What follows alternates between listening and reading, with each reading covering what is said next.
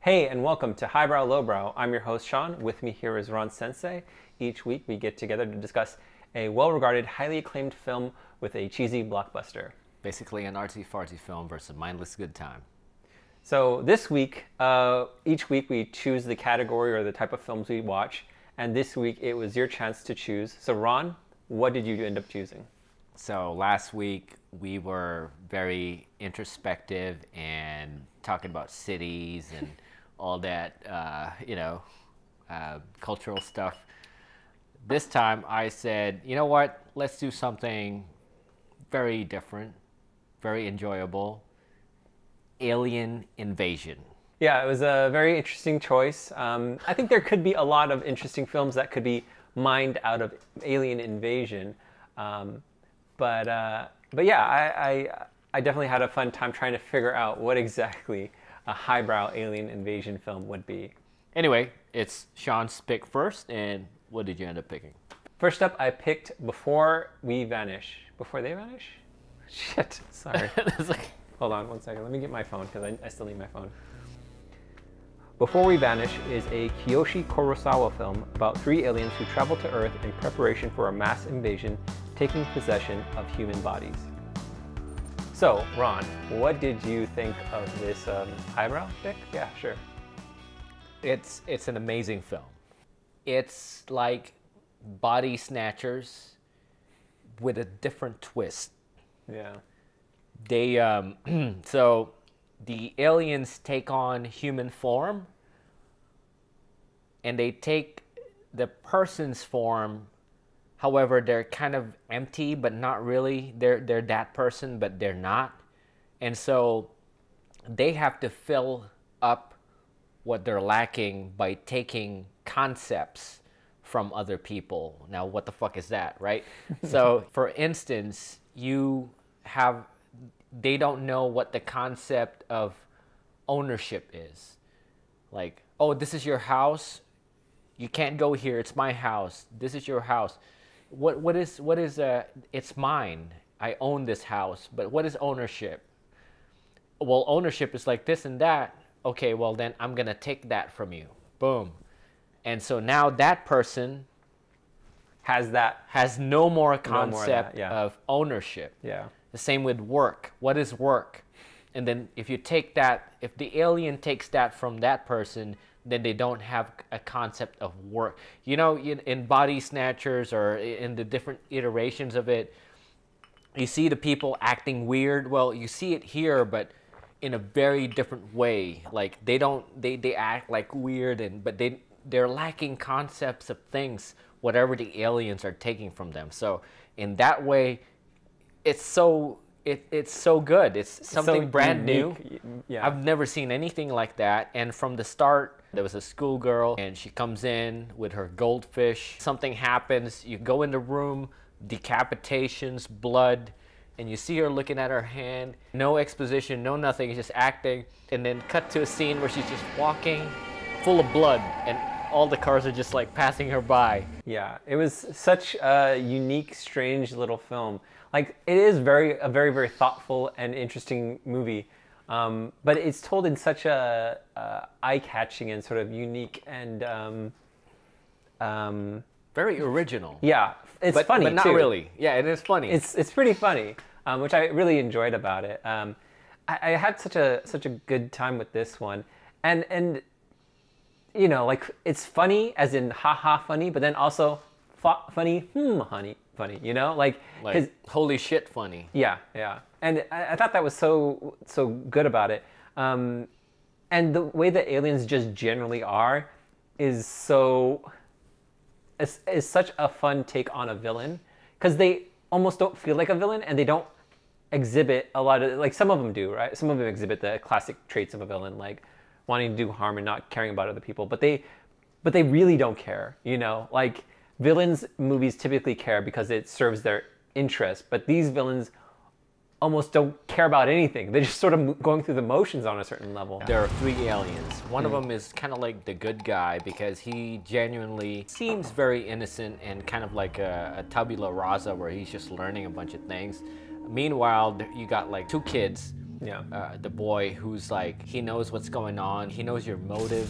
He's a little bit kind of mischievous that way. And then you got the girl who's like super innocent, but she is physically violent. Yeah. She just kills people. She's doing some fucking MMA shit. I mean, she knows how to defend herself.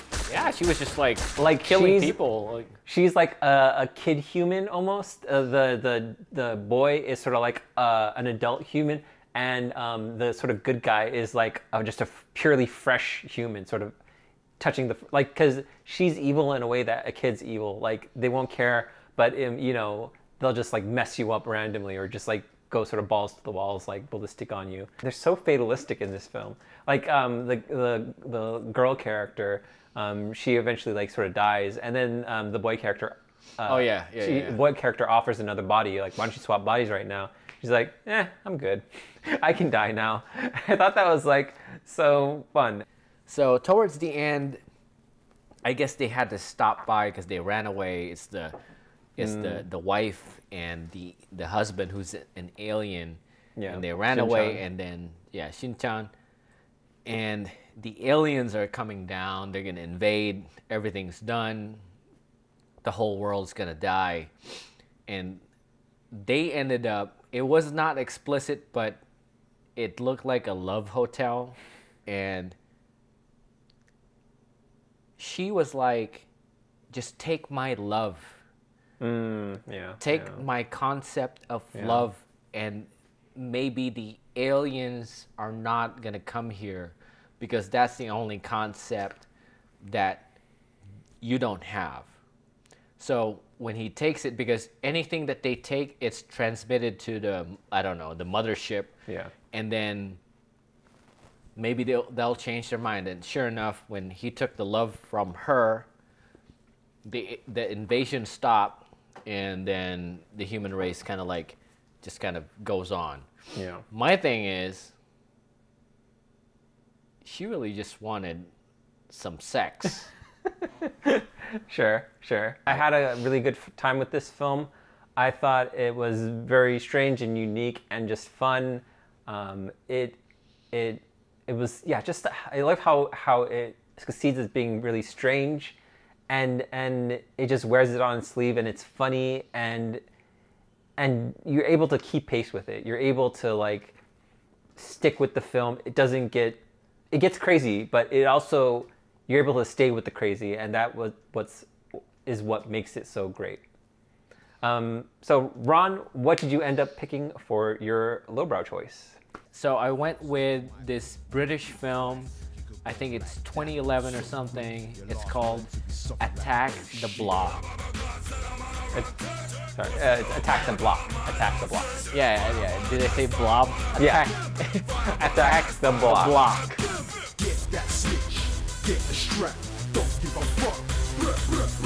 Attack the Block centers on a teenage street gang who have to defend themselves from predatory alien invaders on a council estate in South London on Guy Fawkes night. Okay, Sean, what do you think?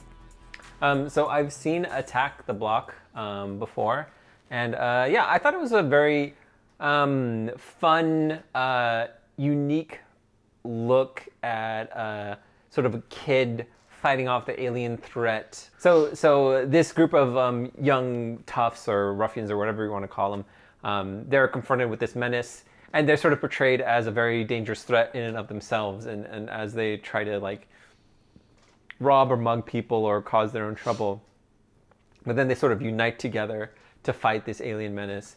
And I thought it was good because I had a lot of fun with it, just because, you don't see that aspect of those characters. You don't see them existing, fighting off these aliens. And it stays true to them. It stays true to who these characters are, even though they're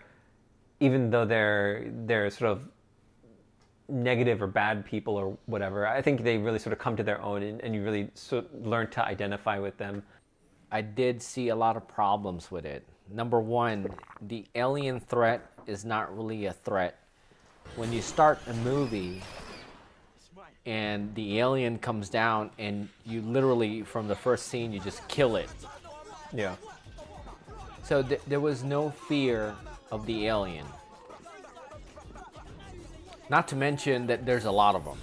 There's a lot of the aliens. Yeah. So you don't fear the creature because you can just kill one and then, okay, well, you can, it's just the volume part.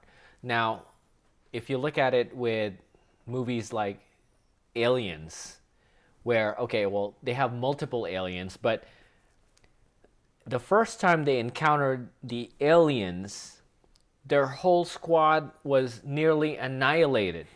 Yeah. Everybody almost died, and they just didn't have any defense or whatever. So the next time you encounter a horde, your fear was there, just like the protagonists in the film. Props to the acting. Yeah. The kids were great. You can see Boyega here. Boyega comes into his own on this one. Yep, Boyega is amazing, and it just shows you the shit show of the new Star Wars films, what they did to him. John Boyega becomes, or is Finn in the new Star Wars Yeah, films. so, oh my goodness, wasted potential. I mean, if you guys seen Detroit, Boyega there is amazing as well. He was so young here. Yeah. But he still kills it. He still does He kills it. Yeah, he he kills kills a job. it. So, but it's just the matter of the whole narrative of the aliens were not really a threat. Mm-hmm. I mean, so there's the looming police force that's going to come up and try to take care of the aliens, but then the main character in this film manages to take care of them before the cops come in. But then it's really like once you see that main force coming in, there is a certain sense of like, well, the main bad guy, not the main bad guy, but the weed drug dealer guy with the gun, he takes out an alien pretty quick with his one gun. So if there's like a bunch of cops coming in with all their guns, they can take out these aliens. That's another thing, right? Like, Yeah. so they keep portraying the aliens as like nothing. Like they're really nothing. Like this guy shoots the fuck out of this thing, and then that was it. You know, if they were dealing drugs, they could have like used that later on. Sure, like I don't know. Well, they're only doing weed. I don't know what the other drugs was. Like was it ecstasy or something? But that could have been that could have come to play. Like the cops failed. Yeah. SWAT, whatever, military. Now they have to use what the block has, and so now they have to use South London filth to destroy the alien. That could have been, I don't know, that could have been something. Yeah. Made the alien junkies. You know, you want some crack?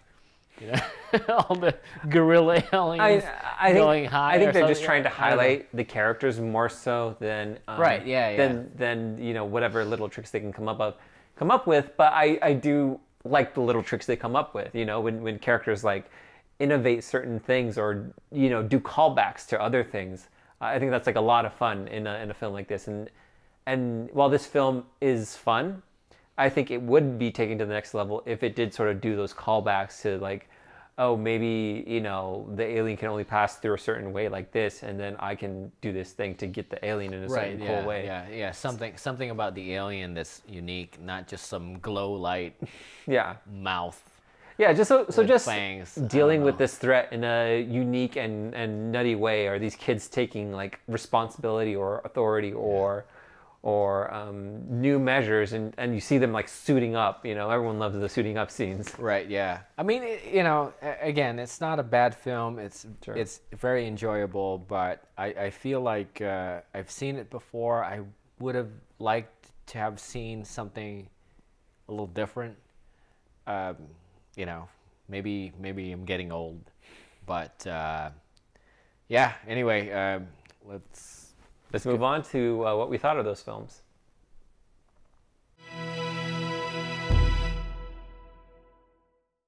All right, Sean, you first. Okay, so I went with Before We Vanish. I had a lot of good time with that film. It's very unique, very strange, very out of my wheelhouse, and I think it reminds me of like any like really good sort of strange novel, like a Dr. Strangelove, like a Haruki Murakami novel, like a Kurt Vonnegut novel. It has this attitude of like these things are going to progress forward, but rather than focus on the gravity of these things, we're going to focus on what they mean conceptually and how we approach this. And it's so strange and fun that I just had a really good time with it. I thought it was so cool and, you know, thoughtful. I have to agree. I have to give this to the Highbrow. Attack the Block is okay. It's an enjoyable film, but Before We Vanish is it's a nice treat. I really like, and I'll watch it again.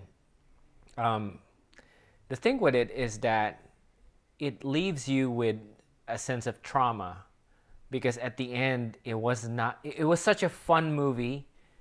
You go through it, you have fun, but at the end you're left with a trauma, and you just have to live with that. It's so Japanese in a way that, so in America, we're very about the individual, about the self, but then our movies and films are about the world, saving the world. Yeah. The Japanese culturally are about the system, about the country, about others. Yeah. That's how they work. However, their mangas and films are about the internal person, the struggle. Yeah. So this film is a reflection of that. Even though there's a world invasion that's happening, it's centered around two people and about how they manage their love and how that compounds them and eventually the trapping within it. Again, Attack the Block is not a bad film, but I've seen it before. Yeah. The aliens were not really effective for me. Before We Vanish is an amazing film. I'll watch it again.